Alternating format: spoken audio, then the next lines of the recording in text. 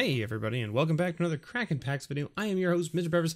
That's right, we're back again with another guild kit. We've got 3 more to go. We've got Azorius this week, so let's get right into it. Of course, you can see everything there that was on the front. You've got Asperia, Supreme Judge, foil alternate art. You've got your little pin there, and if you look on the back, it tells you kind of like everything that you're going to get. You're going to get a sweet deck box, you're going to get some guild lands, you're going to get a foil rare, you're going to get a pin, you're going to get a sticker, you're going to get a die.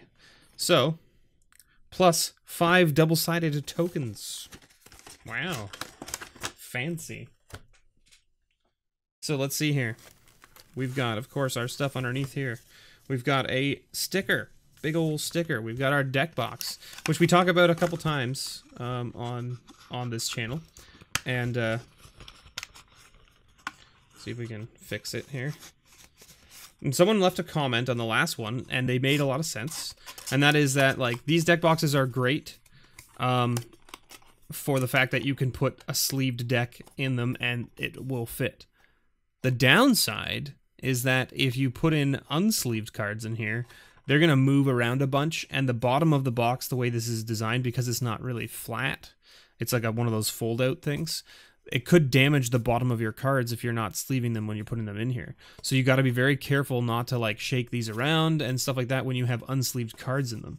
So that's kind of interesting. I didn't even think about that when I was first talking about these boxes, but it's a very good point to bring up, so thank you very much. All right. So of course we've got our full art. Oh, is that Lavinia?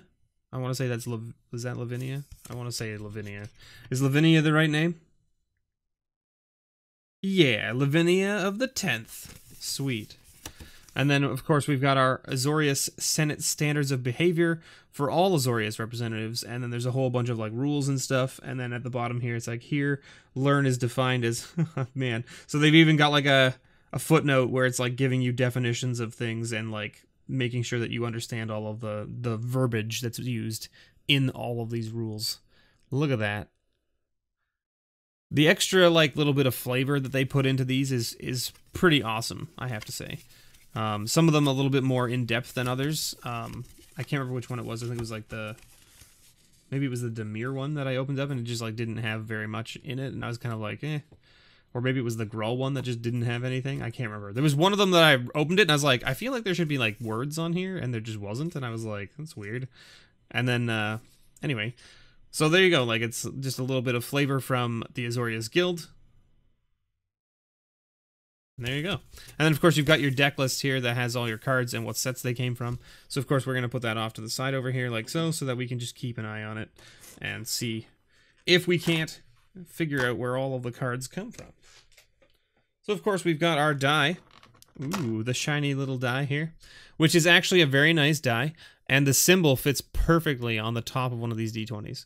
Well designed. I mean, obviously it works out because the symbol is a triangle, so it worked out really well. I'm glad that they didn't like shrink it down to make it like the same size as the other symbols, and they were like, well, we might as well just use all the space because we can. So that was cool.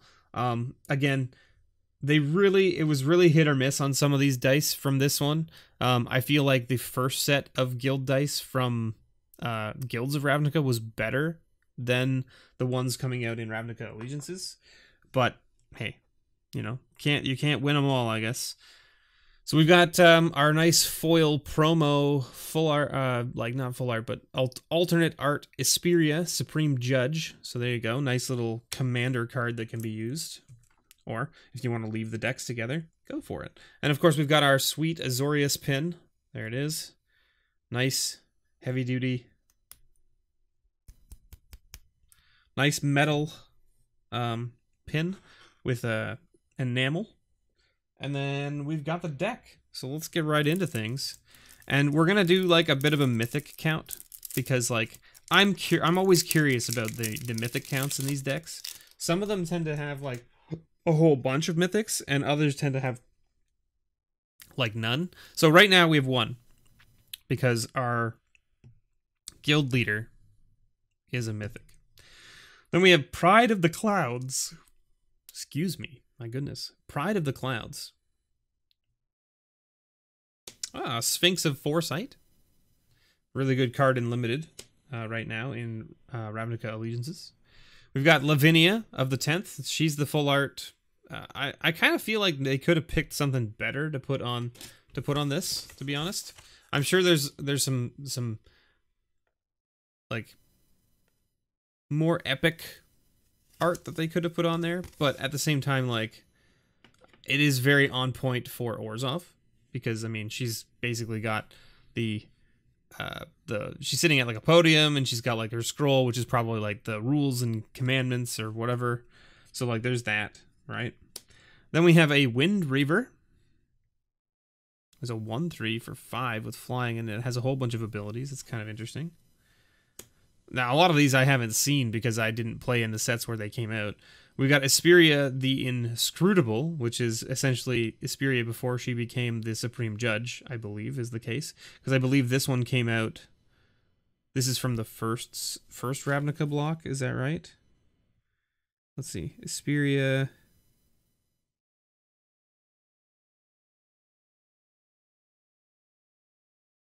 There. Yeah, Dissensions.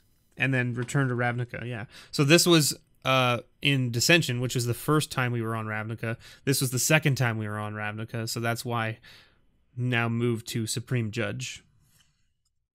Then we have the Archon of the Trumative, which is from, I believe, the second time we were on Ravnica. We've got Unbreakable Formation. This card's seeing a lot of play in Standard right now with the mono white decks. Detention Sphere, which is a great card, and that's where the Deputy of Detentions came from. Basically the same sort of idea, only a creature instead of a permanent, an enchantment. We got Render Silent, which is another counterspell, similar to Absorb, only, you know, you don't gain the life, but it prevents them from casting any other spells. We got Dovescape. Oh my god, is this the one where you make birds? Whenever a player casts a non-creature spell, counter that spell, that player creates X/1/1 white and blue bird creature tokens with flying, where X is the spell's converted mana cost. Ridiculous. Absolutely ridiculous. Sphinx's Revelation. So this is the old school Hydrocrasis. Only it's instant speed, and you gain X life and draw X cards instead of half of X. Now, you don't get a creature out of the deal, but you do get to gain life and draw cards at instant speed, which is generally the end of your opponent's turn, when they haven't done anything that you care about countering. We've got Warrant and Warden, right, which is a pretty nice card in Limited as well right now. And there you go. So the only mythic we got out of here was Asperia.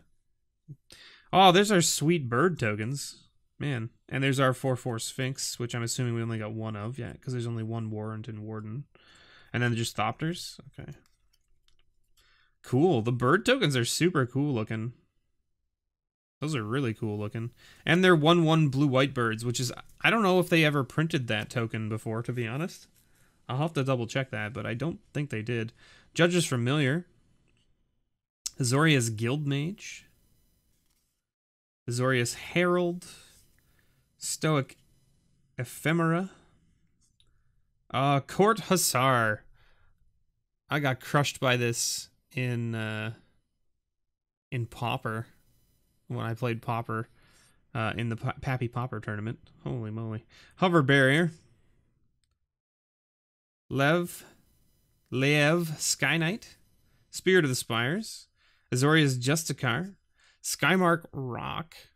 Look at that art. He's like bird like picking up like a burglar or something. Sphinx of New Prov. Windstorm Drake. Sky Hussar. So this deck seems to be all about flying, right? So like 1, 2... 3, 4, 5, 6, 7, 8, 9, 10. 10 flyers, plus your Dovescape, which makes birds, plus your Asperia, which is a flyer, and Asperia, which is a flyer, and Wind Reaver, which is a flyer, and Pride of the Clouds, which I assume is a flyer as well, and Archon of the Trumative, which is also a flyer. Holy moly. So then you've got your Azorius Chanceries, which are your bounce lands. And then your Guild Gates, of course. And then you've got your sweet Guild Lands, which are pretty awesome. So, of course, you've got your plains with the nice sweet Azorius ring on them, and your islands with the sweet Azorius ring on them. Then, of course, you've got just some, like, enchantments and spells and things. So we've got Sky Tether, Azorius Signets, very nice. We've got Summary Judgment, Azorius Charm, Dramatic Rescue, Oh, they put a key rune in here too. Okay, cool. Sphinx's Insight and a Depose and Deploy. So there's where you get your Thopter tokens from. I wonder why... I didn't see anything else that made Thopters. This only makes 2, right? This only makes 2 Thopters, so I wonder why they gave you 4 Thopter tokens. Right? I didn't see anything else that made Thopters. Maybe I'm just blind, but I didn't see it. Because the Depose and Deploy is the only thing that makes Thopters in this deck, from what I could see. And you have no way of getting that card back out of your graveyard once you play it. So, I don't know. I'm not sure. Huh. Well, there you have it. That's a little look at the Azorius deck. The lands are sweet. The lands are super hot. I really like them. I will be taking all the lands out of these guild packs and putting them into like a small box for me to use for certain events and things if I want to take lands. Because they're just super nice basics. Like, they're super cool looking. I like the fact that they did the style and they put the extra art in the bottom box, which is basically was just unused space until now. So I mean, like, it's cool that they're trying new things and testing out new stuff with those. So there you go. Not too bad. We got what, 1, 2, 3, 4, 5, 6, 7, 8, 9, 10, 11, 12 rares plus your mythic. So 13 rare or mythic cards, which seems about average for these types of kits. The fact that you didn't get any more mythics is kind of interesting. Maybe they thought that the other mythics were too strong or not strong enough. Oh, I shouldn't say that. We got... What am I talking about? Sphinx's Revelation is a mythic. So we did get a mythic. Oh my goodness. My brain just like... My brain just... That's how that works. Anyway, you know, sometimes we make mistakes. And for me, it's all the time. That's just how it is. Thank you so much, everyone, for watching. I've been your host, MrBevers. I hope you enjoyed this video and this look at the Azorius Guild Kit. As always, may your pulls ever be better.